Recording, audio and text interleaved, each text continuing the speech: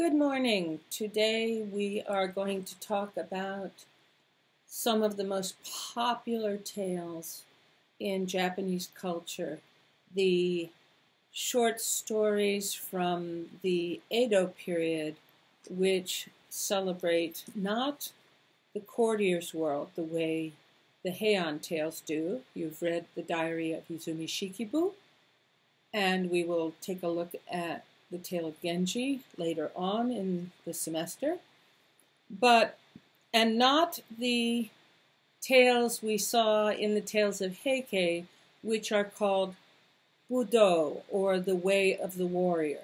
Don't worry, I will send a note to you all that has the vocabulary in it. This is, in fact, the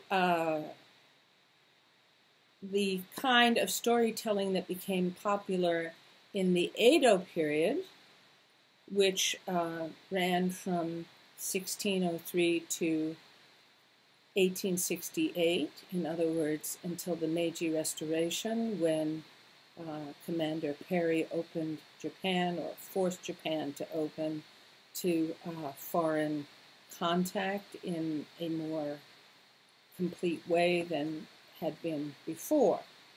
And the people who occupy the central role in these stories are the merchant townsmen. So Budo means the way of the warrior, and Chonindo means the way of the merchant townsman. Here, hold on, don't worry about the vocabulary.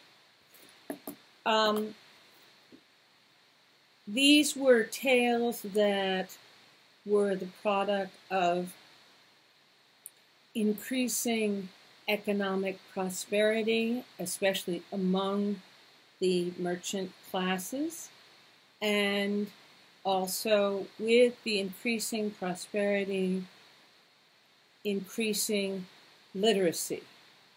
And so there was a market for tales and stories about these people who, for a variety of reasons, could never turn their accumulation of wealth into political power.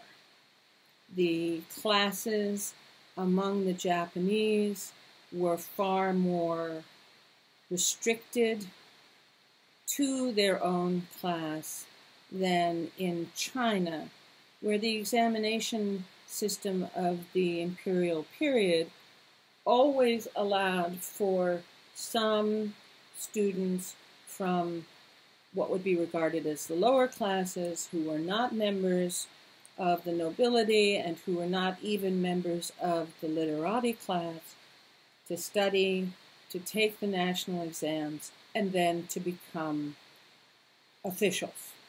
So you had social mobility in China during the imperial period that during the feudal periods of Japan was simply not possible.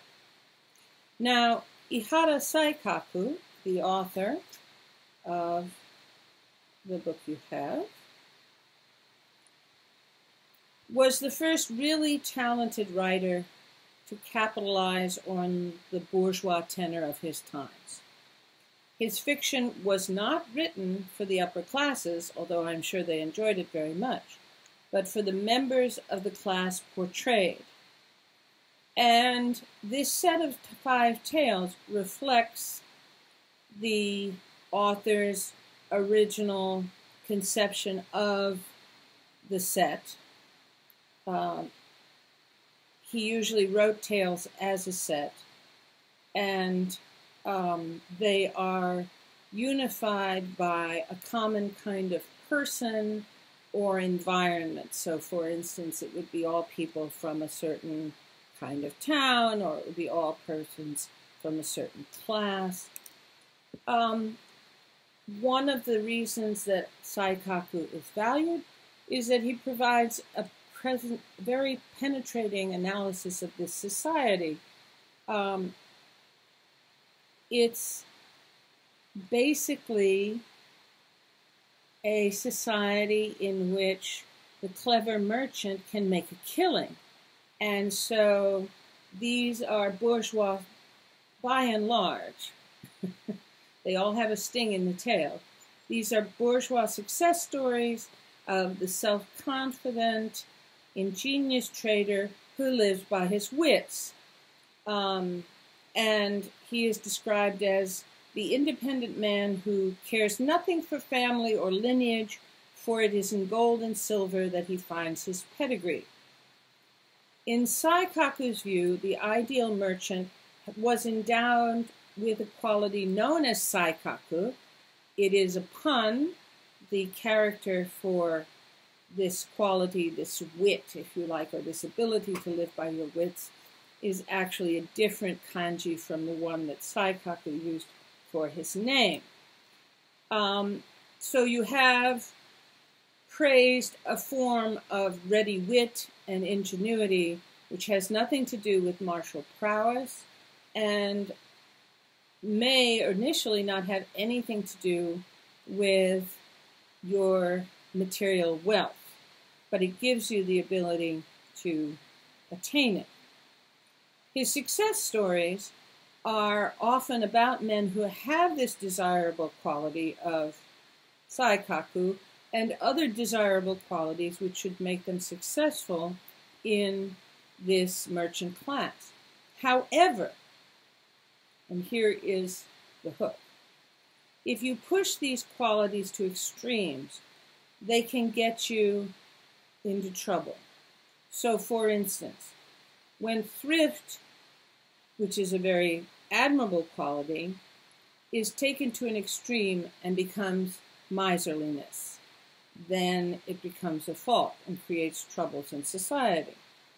When wit becomes deception and cheating in business, and when appreciation of sensuality goes too far, it creates, well, the kind of problems that you have in this particular set. In fact, what tends to draw this set together is that they focus on people who, up to the point of the story, have lived lives totally unaware of sensuality. And when they are swept off their feet, when it hits them, that can lead us into difficulties. Money was the touchstone of the merchant's success, and Saikaku's interest in writing about money was a natural extension of his sympathy with the way of the merchant. The other great theme of these chonindo stories was love, and again, that's what binds these together. That is called koshoku. And love is the other side of what is or has come to be known as the floating world. Now, what is the floating world? The word for this is yukio. For some reason, the rising Tokugawa merchant class did not convert their economic power into means of gaining political power. They directed the strength and social energy they got from their economic advantage into several fields. The first, of course, was the expansion of their business activities and accumulation of even greater wealth. And we know all about that in America, capitalism in its most focused form. There were two other fields in which these people invested, and these were primarily fields of diversion: the cultural and the hedonistic, which for the merchant townsmen found common ground in certain areas, especially in the kabuki theater, on the one hand, and the licensed quarters of prostitutes, which were theoretically off-limits